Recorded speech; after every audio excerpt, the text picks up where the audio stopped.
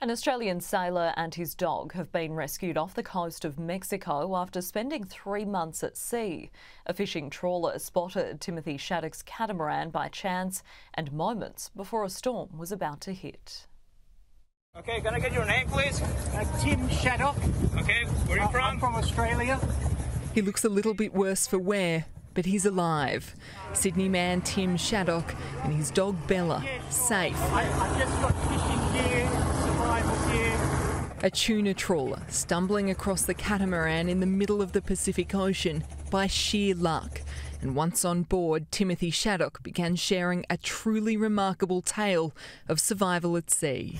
Been through a very difficult ordeal at sea, and I'm just needing rest and good food because I've been alone at sea a long time.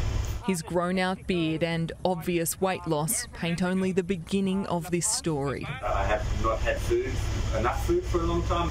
Timothy departed La Paz in Mexico 3 months ago, bound for French Polynesia.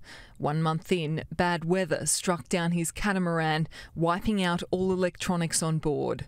For 2 months, Tim and his dog Bella survived on rainwater and raw fish. Until 2 days ago, by chance, a tuna trawler's helicopter spotted Tim's catamaran from the air and sent the ship to his rescue. Está consciente. He's conscious, he's chatty and he's eating small meals, Timothy's specialist doctor told 9 News.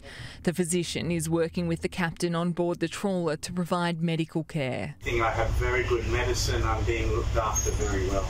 While he needs food and rest, the sailor hasn't suffered any major illness or injury, and he protected himself from serious sunburn by hiding under a canopy on board his catamaran. The doctor comparing Timothy's tale to Tom Hanks' Castaway. It's impossible to miss the uncanny similarity.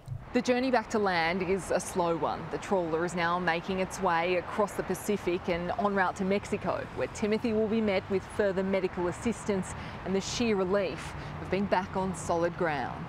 Okay, thank you, sir. We hope to stay in land very quickly.